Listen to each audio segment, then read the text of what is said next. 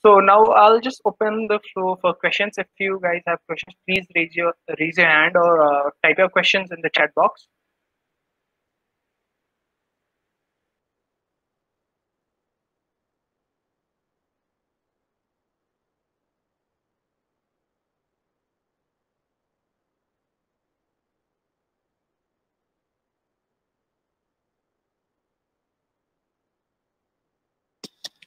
Anyone of you have any questions? Yes.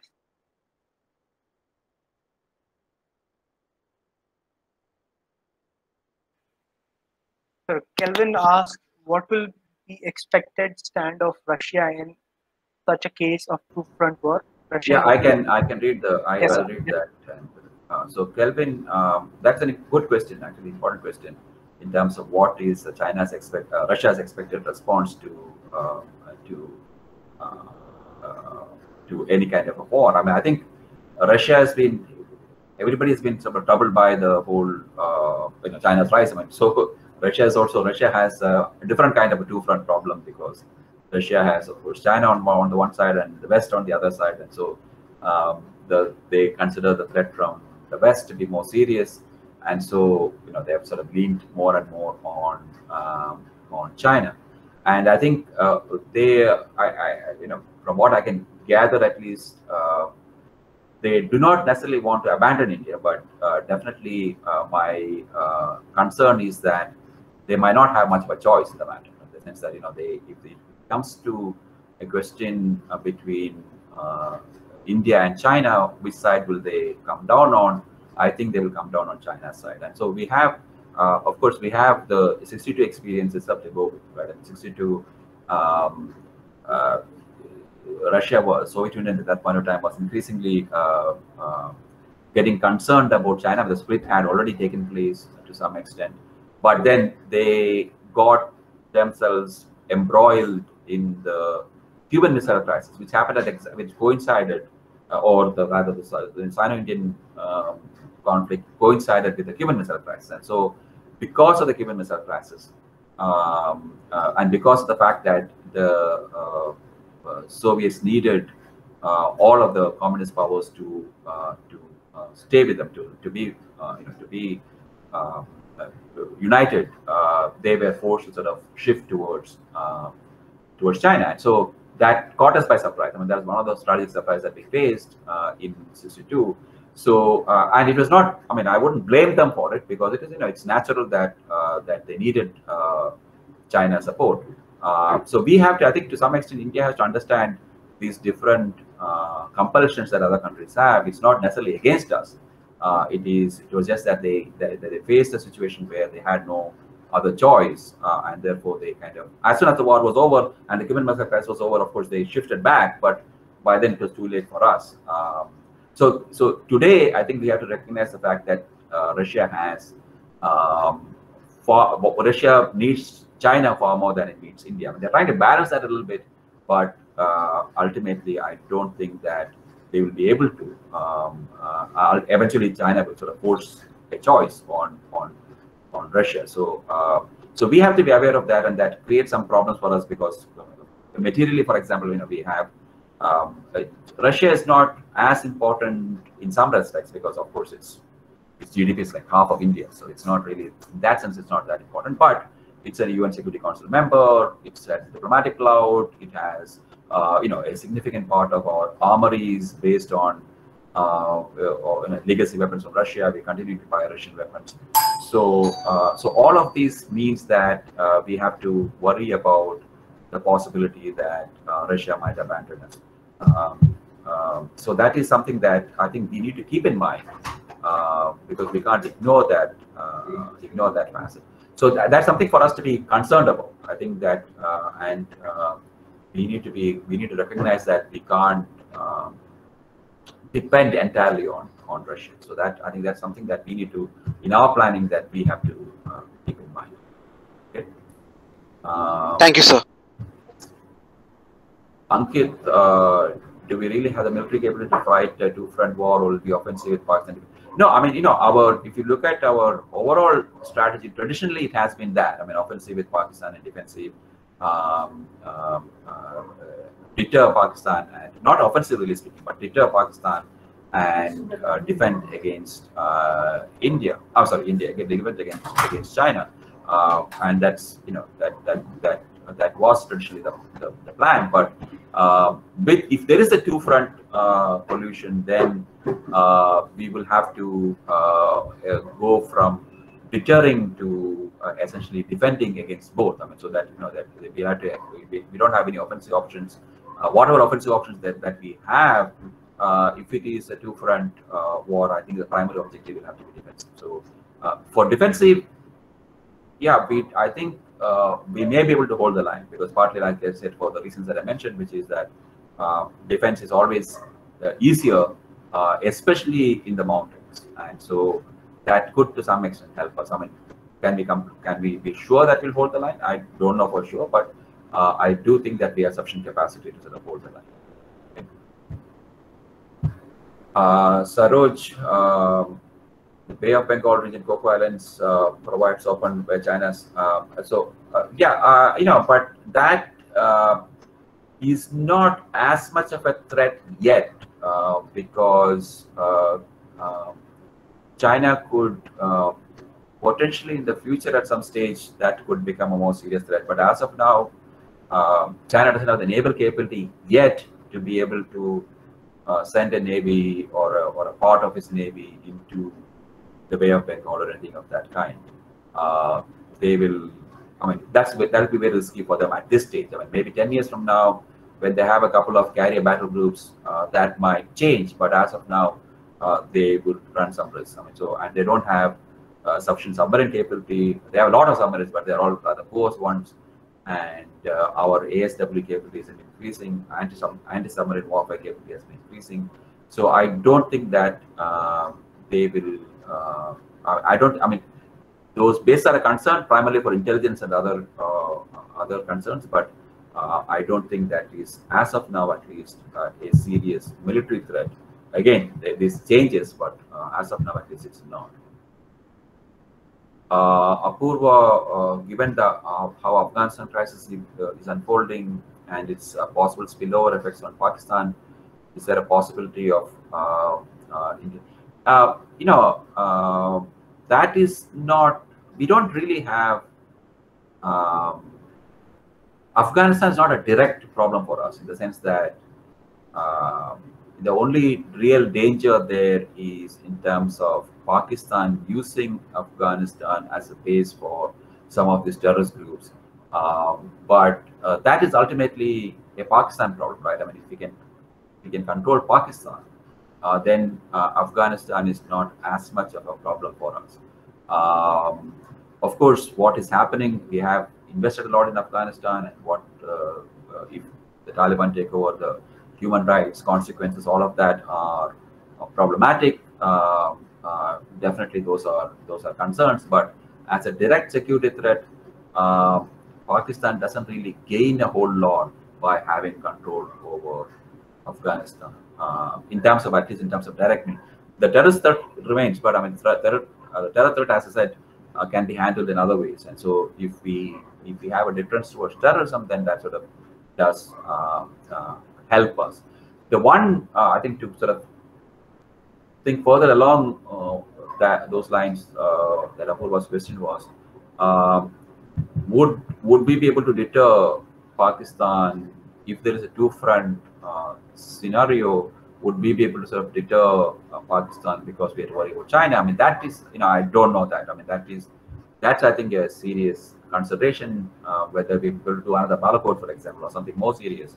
If there is a serious terrorist attack, serious attack like what happened at Uri, that I do not. I mean, that I think is a problem. I think that might be an issue to consider for the future. Sir, we have Divyanshu. He has raised his hand. Okay, go ahead. Sure, Divyanshu, please ask your question. Sir, I have a question mostly related to history, and that ends up to IR. Yeah. So my question is about Kashmir, because the Pakistan challenge is mostly because of Kashmir. As we have read in the historical facts, the letter that Nehru has written in response to the Sheikh Abdullah's letter, that that when Kashmir wants to join India, Nehru has put in the argument that Sheikh Abdullah should assume power, and only then when Hari Singh basically wants to join hands with India. So Nehru put an argument that Sheikh Abdullah should assume power, only then the independence, and then Kashmir can join the independent state, independent India. So do you think that the democracy phobia, or the democracy initiative, excess democracy initiative, that is responsible not only for the Baramulla tragedy, but also for the Pakistan challenge that we are facing from numerous generations? Yeah, I might take a slightly different view, because first of all, it doesn't really, history part of it, whether Nehru made a mistake with Kashmir, those are for historians to decide. I'm not sure that we would be able to sort of go back and do anything about it at this stage. I mean, so we have to deal with the situation that we find ourselves in. But I might also slightly disagree with you about whether Kashmir is the central issue between India and Pakistan. I think the central issue is really the disparity in power between the two countries. I mean, Kashmir is definitely an issue. I mean, I'm not sure that I'm not discounting Kashmir as an important issue, but the primary issue I think that we face, the primary reason, I mean, even if Kashmir were to be removed tomorrow, if we find a solution for the Kashmir problem, let's say both sides agree, I don't think that's going to resolve the India-Pakistan problem. Right? I mean, for example, 1571 and the late 80s, Kashmir issue had more or less disappeared from the India-Pakistan agenda. Right? I mean, and we still, we had a nuclear issue, we had Punjab, and only later, in the late 80s, did Kashmir reassert itself because of what happened domestically within Kashmir, in Jammu and Kashmir. So even if you resolve Kashmir, the imbalance of power would mean that there would be some sort of concern that Pakistan would have vis-a-vis Indian power. I mean, there's nothing we can do about that. I mean, we can't fall apart just to make Pakistan happy, obviously. But there's nothing that we can really do to resolve that problem. I mean, to some extent, and there's a problem that all of India's neighbors have, right? In the sense that all of them worry about India, primarily because of India's enormous capacity. And to some extent, we can do things like what Gujarat doctrine and things like that to sort of be much more considerate to our neighbors. But that only goes so far. I mean, it doesn't really. We cannot really entirely resolve their problem, because their concerns, because that is baked into the circumstance of India being this large, a very powerful state, and we can't do anything about that. So our neighbors will have to. We should behave better, obviously, but nevertheless, our neighbors will also have to learn to accept that fact. But that is never going to change. That part is not going to change, right? I mean, so at least for the foreseeable future, that part is not going to change. So even if we resolve Kashmir, I don't think the India-Pakistan problems entirely would be resolved. So, so I might disagree with you on that particular aspect. Okay. Harshit. Thank you, sir. Sure. Yeah. So my question is, the border stalemate that India faces at LAC, is it the result of India's hedging strategy towards China, like hesitancy towards having a formal alliance with US, less enthusiasm with Quad, and all that you mentioned earlier? Has that made China more aggressive against India? I mean, we don't know for sure. That part we don't know. I mean, part of it also depends on China's calculus, right? I mean, so China has become. I mean, would China have behaved better with India if India had been aligned with the United States or with the West or whatever? And we can't say for sure, because China's calculus is to some extent a bit of a mystery, because China has behaved equally aggressively with countries like Japan, South Korea, Australia. All of these are countries that are allied, formally militarily allied with the United States, and China has been equally aggressive with them, and somewhat unnecessarily so. And even with somewhat more friendlier countries, neutral countries like New Zealand. I mean, who in the world would pick a fight with New Zealand? I mean, but Australia, China has done that. So it's New Zealand, Sweden, Norway, Canada. I mean, these are not countries that normally anybody would pick a fight with, but China has. And so China's calculus is somewhat difficult to understand. So I'm not sure that even a formal military alliance with the US or with the Quad or anything like that would have necessarily prevented China from being aggressive vis-a-vis India. But we can at least in terms of publicly, at least in terms of theory and understanding of IR, we can say that we did our best in the sense of we didn't ally, we tried our best to sort of resolve these problems. We tried our best to reassure China, despite everything. If China is being aggressive, then obviously we have no choice but to respond to that. And so our alignment and alliance with alignment maybe eventually shifting towards an alliance, which is partly the consequence of that changing Chinese behavior as much as changing Chinese power. Okay. So let me read the next question. Mitrabanu, what's the utility of creating theater commands to counter them? Theater commands are basically, in essence, military organizations basically fight individually. So Air Force fights on its own, and Army fights on its own, Navy fights on its own. And this is a problem everywhere in the world. I mean, this is not a peculiarity to India or anybody else. I mean, every country in the world faces this difficulty because military forces tend to be, tend to want to do their own thing. So if you actually look at, all the three doctrines, the Navy doctrine, the Army doctrine, Air Force doctrine, are all available publicly, obviously, the public doctrines at least. And you will see that if you read that, it's like they're planning to fight three different wars, because Air Force has its own plans, Navy has its own plans, the Army has its own plans, and so they don't even seem like they are part of a single entity, right? And so theater commands are designed to bring all of those things together. This is earlier it used to be called jointness. So there's this whole the US began that whole jointness movement, as it were, and so you have a lot of history of jointness in India, trying to sort of create that jointness. So theater command is one form of jointness, where you say, okay, this entire this one particular sector, this one particular theater, the Army, maybe the Navy is involved, or the Air Force will fight together, and they will have the same sort of, the theater itself will be the same theater, instead of Army having one theater, the Army command being separate from the Air Force command, and also all kinds of confusion happening.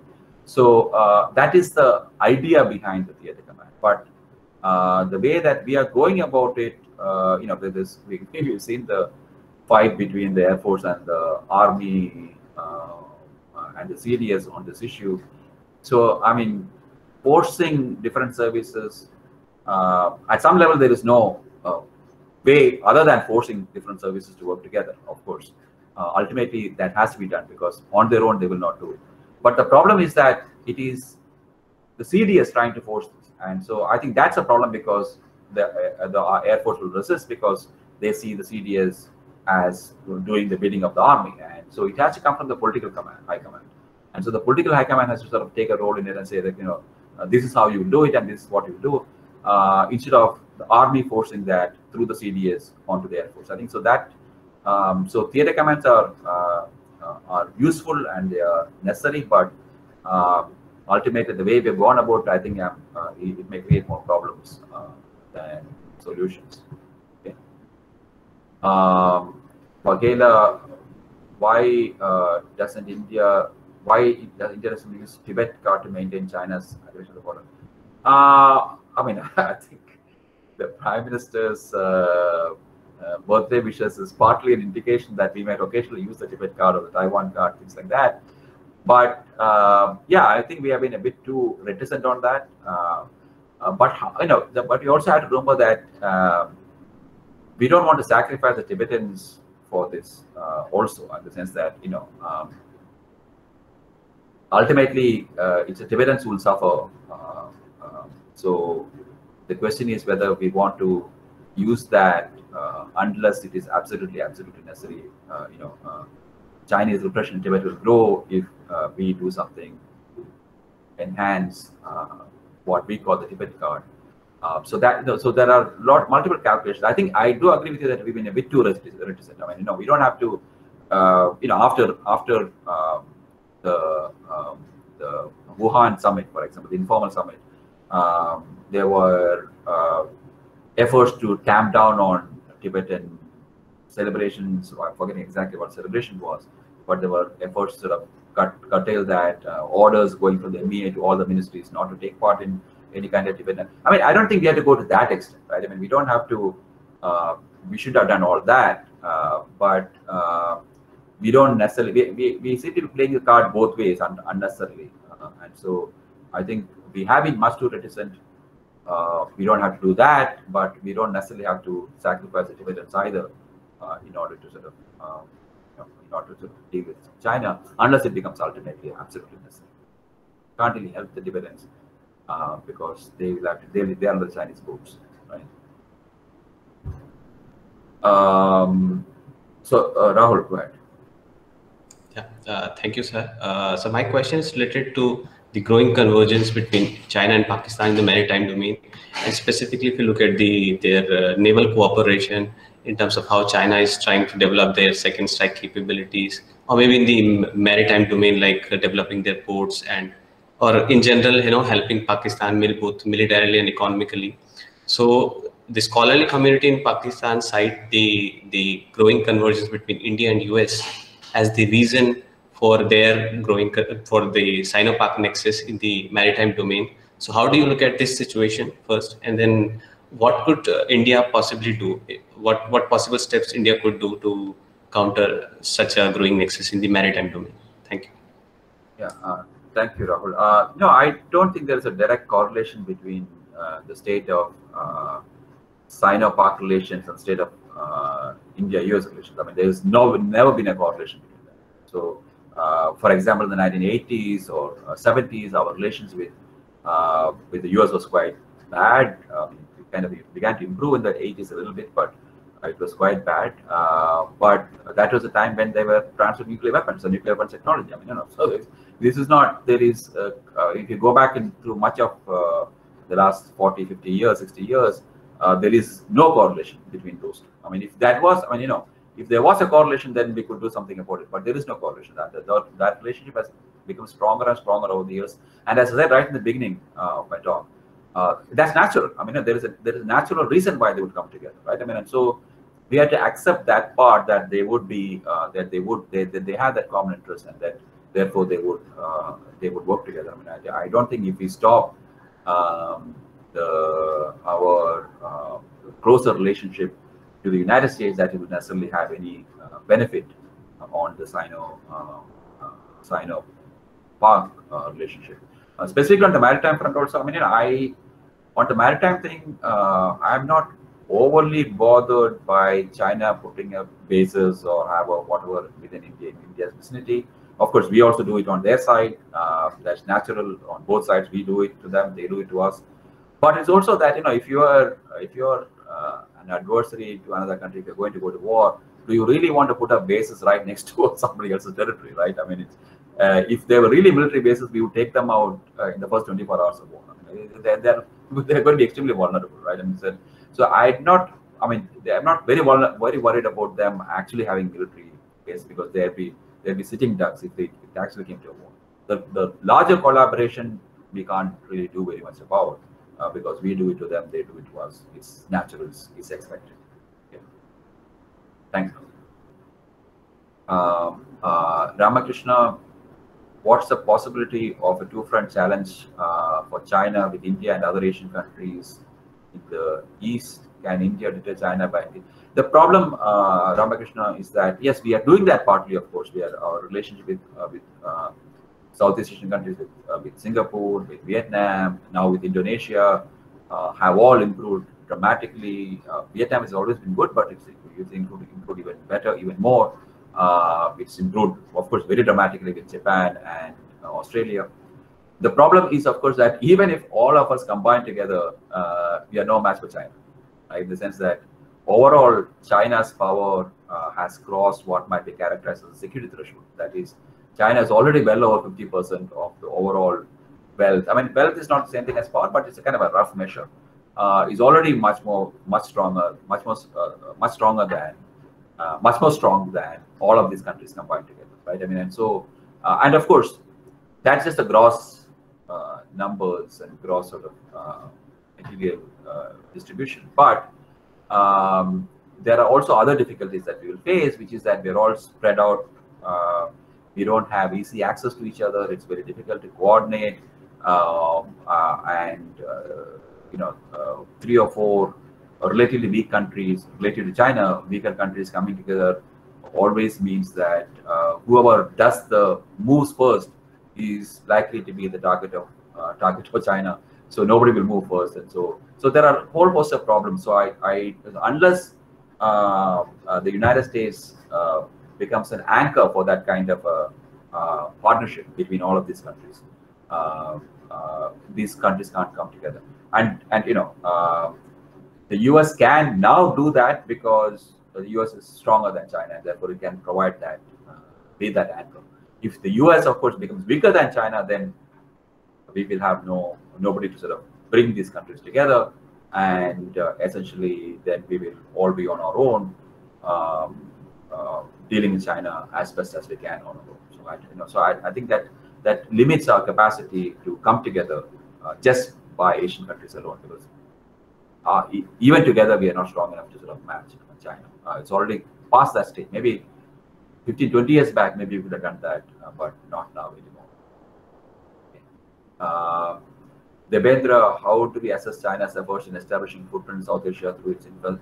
Yeah, I mean, again, that is perfectly understandable from their perspective, because all of these countries, China, Pakistan has been the most visible, obviously, but all of these countries, as I said, do feel the pressure of India's power, right? I mean, our power does impinge on all of these countries. And so they have always looked to external allies to balance against India to some extent at different points of time. The problem is that nobody has been there to come to their assistance, right? Nobody has been willing to come to their assistance, because why would somebody want to align with Sri Lanka against India? Because India has much more to offer, or Nepal against India. So there hasn't been, occasionally the US may have made some sympathetic noises to one or the other, but there hasn't been any country that's been consistently willing to come to their assistance. So they would periodically make these efforts, like Jayawardene in the 1980s, but nobody to sort of help them like that in a consistent sense. Today they have China, right? I mean, China is interested, China is capable, and therefore China will be welcomed, because of these countries do have that worry about India. But also, obviously China is offering investment and infrastructure in a manner that India can't, or India is too incompetent to. I mean, we don't have the money either, but bureaucratically also we are much too incompetent to be able to provide that assistance. Almost every major project in Sri Lanka, for example, Sri Lankans came to us first, and then we couldn't deliver, and then they went to the Chinese. So we can't really blame them for that. I mean, so yes, China has an interest in countering India and South Asia to keep us occupied in the neighborhood. Our neighbors have an interest in bringing China in to sort of counter India. And of course, India does the same thing again. Like I said, India does the same thing to a more limited extent, because our capability is much lesser than China's. We do that in Southeast Asia, and now we are trying to do that along with Australia and Japan and the US, and trying to put together some kind of an infrastructural package to help all of these countries. So if we can't do it on our own, we're kind of trying to do that together. But that is to be expected. That is natural. We can do some things to sort of make it more difficult for China to do this by being better friends to our neighbors. And of course, our neighbors were going to exploit this, because our neighbors, just like we did during the Cold War, exploited both the United States and Soviet Union to get best from both sides. we should expect that our neighbors will also do the same thing. They will try to exploit the competition between India and China and try to get from both sides. I mean, try to get what they can more from each side. And that's the unfortunate nature of the game. We don't really have much choice but to play that game. Right? So we are left with no other viable option. Niharika, what will be the implications of US-China rivalry on Pakistan? To some extent, I suppose they will benefit in the sense that China will need Pakistan even more than it does now, partly because China doesn't have very many good allies. I mean, one of the mysteries as far as Chinese diplomacy is concerned is why they're making so many enemies with such speed. Unnecessarily, right? I mean, it just makes no sense. But then now they are essentially left with Pakistan and North Korea, right? I mean, they're not really. I mean, maybe Malaysia, maybe Cambodia, but these are really small countries. So Pakistan is much more capable of their allies, and so I think it's not just the US-China rivalry, but also the fact that China has antagonized so many other countries that China needs Pakistan more and more.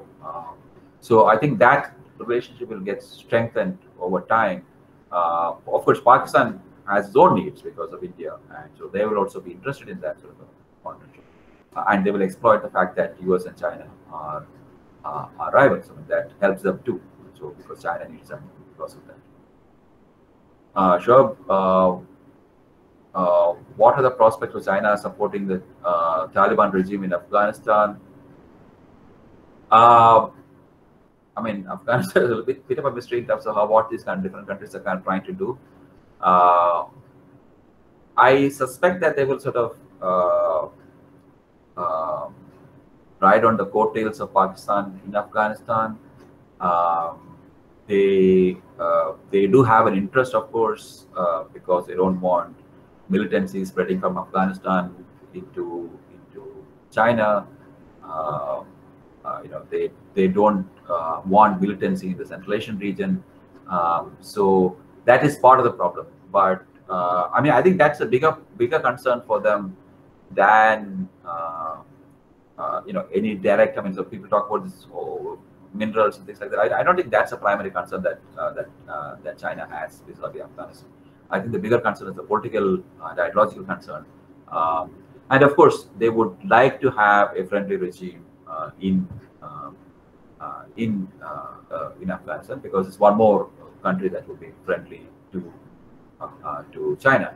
So, but I mean, the situation is so fluid that I'm not sure that all of this is assumed based on the assumption that, of course, that the Taliban wins power in Kabul.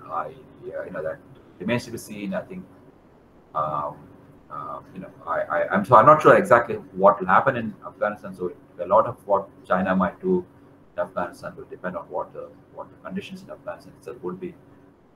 So I think I don't really have a good answer. Sorry, a roundabout sort of way of saying that, but let me wait and see on that. Shraddhendu, what policies again? So the same question. I am not sure what we will. What China will do in Afghanistan.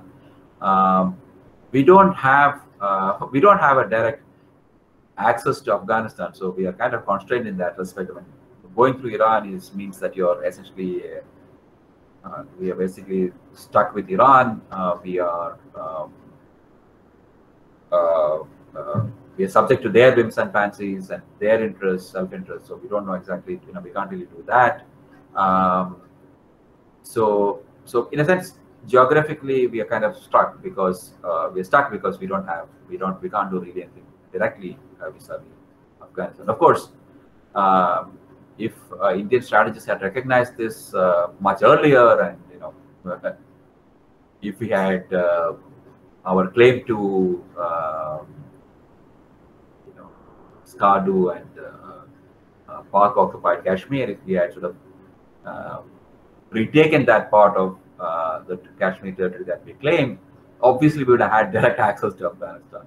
and that would have significantly reduced Pakistan's leverage that it has over other countries. It would have cut off China from Pakistan physically. So I mean, we haven't done that. So at this stage, I'm not sure that we have much of an option. So we are basically geography in a sense limits us in that sense. Why is India's foreign policy always defensive?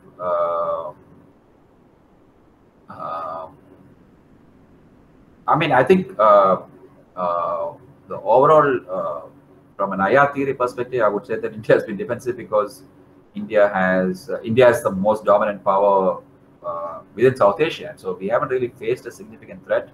And until recently, China was not seen as a significant threat. I think that maybe explains why India has been defensive, because we have been, in a sense, status quo power within the region. And so that means that we didn't really have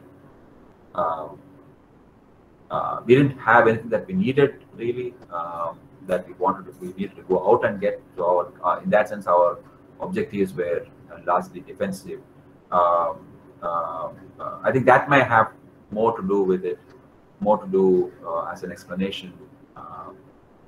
There may be other cultural factors also in terms of the nature of India's ideology, India's sort of ideological sort of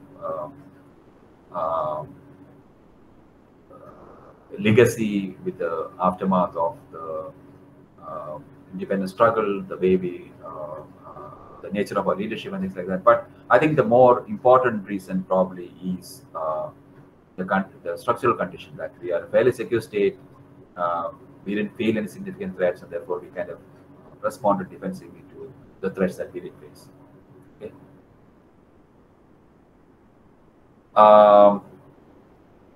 Thank you.